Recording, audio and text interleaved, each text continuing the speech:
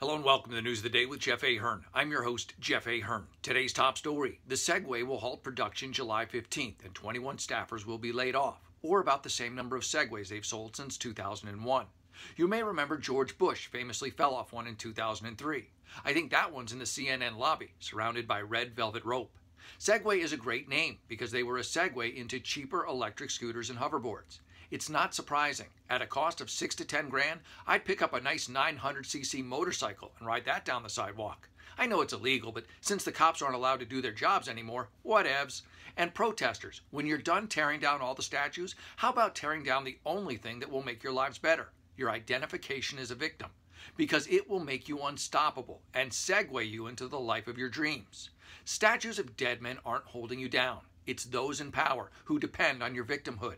And while being told you're a victim is on them, believing it is on you.